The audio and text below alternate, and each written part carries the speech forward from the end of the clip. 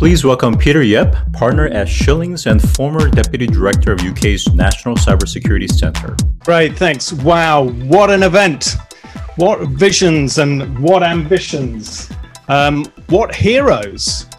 There are no limits to human imagination, wonder and intelligence. And to slightly misquote Sir Isaac Newton, we stand on the shoulders of those who came before us. Hold that idea, I will return to it later. But everything we've heard about today, there is a fundamental bedrock of information technology. We use it for our financial transactions, to communicate, to help analyze and process data, to write up our reports. We use it in our personal lives and at work. But the pace of technological change has been so fast that perhaps we've not had the chance to take a step back and realize that our reliance on technology is almost total. Without the computers on board the Apollo moon spacecraft, there would have been no landing, as a pilot could never have navigated to the moon. The calculations required to make in-flight adjustments and the complexity of the thrust controls had already outstripped human capabilities.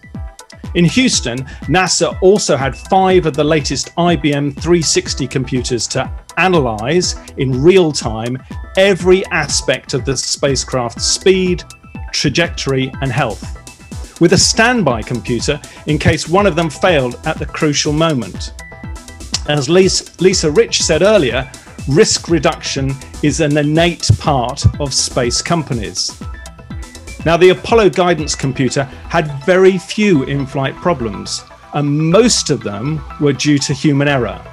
It was carried aboard both the command service module and the lunar module, and it flew on 15 manned missions, including 9 moon flights, 6 lunar landings, and 3 Skylab missions, and the Apollo-Soyuz test mission in 1975. It was the first onboard computer where the lives of crew depended on it functioning as expected. Now, current computers are much lighter, at least 1,000 times faster, and have storage capabilities that are millions of times those achievable back in 1969. But are they more secure? Certainly, we have made advances for astronauts in food, which has improved considerably, and in clothing with lighter, more flexible spacesuits. And apparently, going to the toilet in space has also become much more comfortable. Looking to the future, internet services are going to be beamed to those who take part in space tourism. And where there's internet, there's the possibility to hack something. The main opportunity for space-based cyber attacks currently appears to be disruption of services, but the sky's the limit when it comes to attackers' imaginations. Satellites are just as cyber vulnerable as any other technology, but with the current focus on profitability, launch providers and manufacturers are putting cybersecurity too low on the priority list. There needs to be a security by default approach, right from conceptualization and development through to launch and operation. After all, with SolarWinds, we've seen how state actors can negatively impact even the most well-prepared government agencies and corporations. All satellites have a complex structure, and the various systems and programs required for operation, navigation, communication channels, onboard sensors, power generators can create a vast attack surface. The world's already seen instances of satellite interference by governments executing cyber attacks and blocking communications, including jamming and spoofing capabilities in the conflicts in Syria and Ukraine by Russia. To ensure that an attack is prevented or mitigated, you need resilience. To ensure the fundamentals are in place, to implement robust and cybersecurity tested technology, and be able to respond to attacks when it goes wrong. Resilience uses cyber threat intelligence to guide decisions and evaluate acceptable risk. But this is no longer enough. You also need to regularly test your systems for vulnerabilities. You might end up as collateral damage by mistake just because an attacker noticed an easy to take advantage of vulnerability.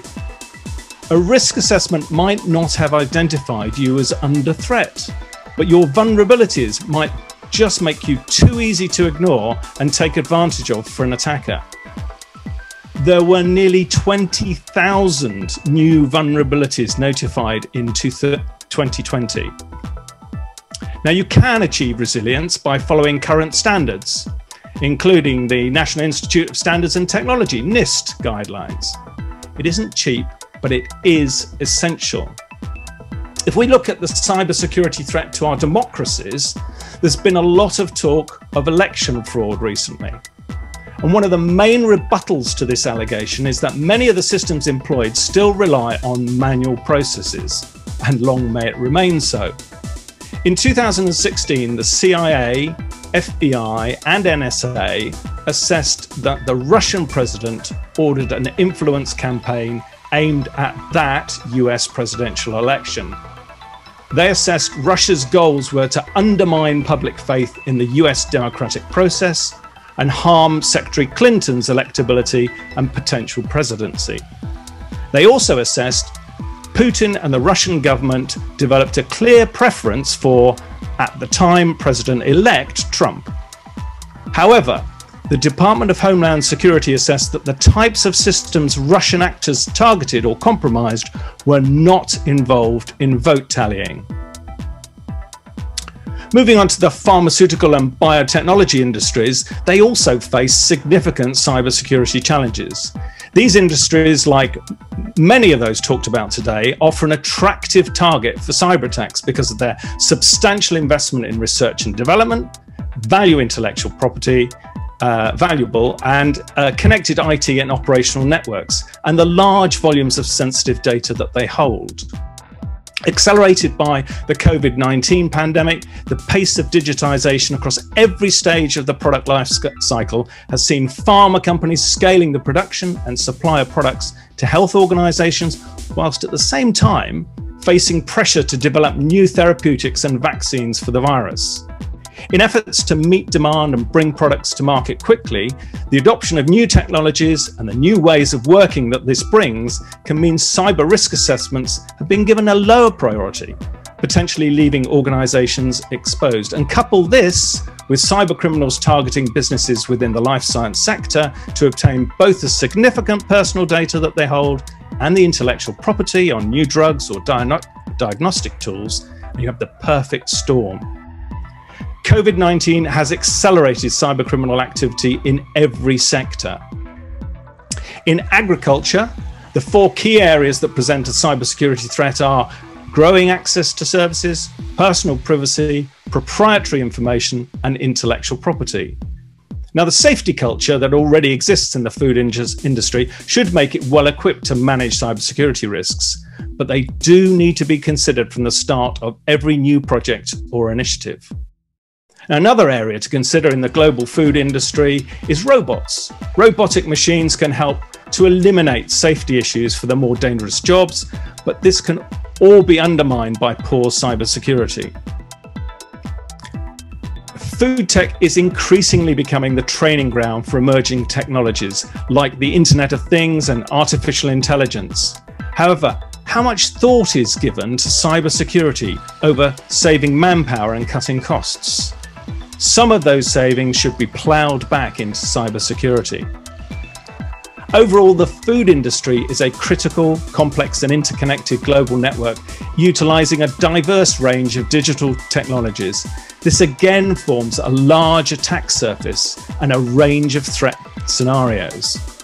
However, given the wide variety of food types available to the consumer, and we've heard about some of those today, diverse food chains and a high number of micro, small and medium-sized businesses, it is currently resilient to disruption. But there are still severe risks within the food distribution and storage arena, however. Food scares can result in panic buying, as we saw in 2020, magnifying this and spreading the effect of any disruption to food supply. And the subject of data protection within agriculture is unlikely to disappear as the volume and variety of accumulated data grows. Machine learning and artificial intelligence are applied in increasingly sophisticated ways to provide new insights and revenue streams for those who have access to it.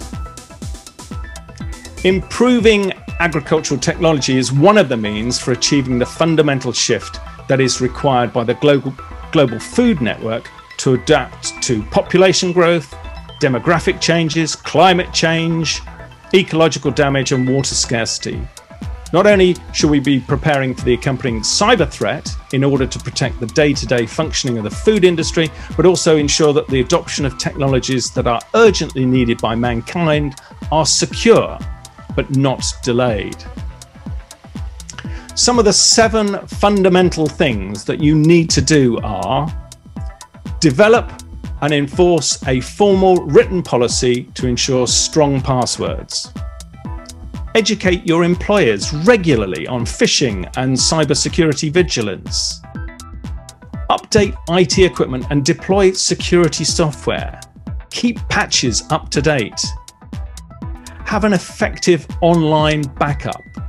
Backing up to the cloud saves time and money, but if your backup is in real time and stored in the same place as the rest of your data, during a ransomware attack, all your data will be encrypted and effectively lost. Use multi-factor authentication, especially for high-risk accounts. And have an effective monitoring system so you know when you've been attacked. And finally, create a cyber incident response plan for when things inevitably go wrong. As Keith Masbach said earlier, time is money. I know that some might say every dollar spent on cybersecurity is a dollar that didn't go into research and development, business development, or other mission-critical tasks. And the return on investment for cybersecurity may not seem clear enough to encourage action.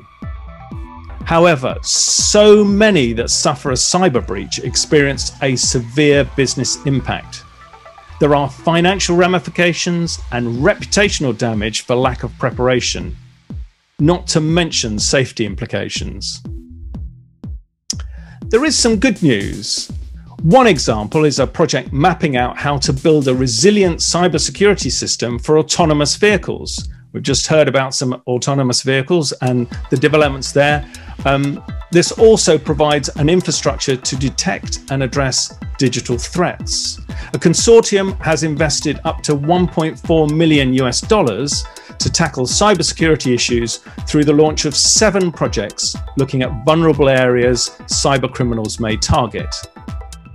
Another good piece of news is that on the 4th of December 2020, the Internet of Things Cybersecurity Improvement Act in the US was signed into law. And this bill requires that the National Institute of Standards and Technology, NIST, and the Office of Management and Budget, OMB, should take specified steps to increase cybersecurity for Internet of Things devices. Now, although this bill is targeted at government purchases, network operators, consumer product manufacturers, and retailers are likely to follow with similar requirements for consumer products. The bill calls for the creation of standards and guidelines to manage cybersecurity risks. So secure development, identity management, patching, configuration management, and it also directs NIST to work with the US Department of Homeland Security, along with cybersecurity researchers and private sector industry experts, to publish guidelines for reporting and remediating vulnerabilities, of which currently there are many. As I said earlier, 20,000 identified in 2020 alone. Like every other advancement of technology in every industry, digital innovation brings new opportunity for exploitation. From self-driving vehicle makers to software as a service developers to Internet of Things hardware manufacturers, pushing the envelope with innovation must also mean pushing the envelope with cybersecurity. The two, by necessity, can no longer be exclusive. When innovation takes priority over users' security, people are put at risk. I would argue that we can no longer afford to follow the model of releasing software-based products early and releasing often to correct mistakes. Transitioning your data to digital practices over the past few decades has undoubtedly left vulnerabilities in your processes. Today, as companies increase their reliance on digital data storage, these vulnerabilities are certain to be exploited by hackers. And data storage is only one cause for concern. In addition to new technology, the sheer volume of technology being used daily can open up organizations to cybersecurity threats too. Think about life 20 years ago. While the internet was starting to be integrated into daily operations, there were limited points of entry for a hacker. A computer or a solution connected to a dial-up internet. Today, your laptop, your phone, and maybe even your smartwatch are connected to the internet. Hackers have more opportunities than ever to infiltrate solutions housing valuable data or controlling vehicles of any sorts. Cars, trucks, trains, planes, yachts, tankers, satellites, or even spacecraft. While modern technology plays a role in making operations more efficient and safer than ever, it also presents more options for hackers who may want to break into your organization's digital solutions. Make sure you firm up the foundations. Build in cybersecurity from the very first conceptual ideas. Integrating security into every step of the software development lifecycle is one of the best ways to reduce costs and risks as the speed of development increases. The internet, computers, and the way they communicate with each other is fundamentally insecure. Unfortunately, this is your starting point, and you need to do everything you can to compensate for the fact that those who came before us never envisaged that their inventions and designs would be used to connect the entire world together. Cybersecurity was not something that they thought about, but it is essential for every one of you here today. Thank you.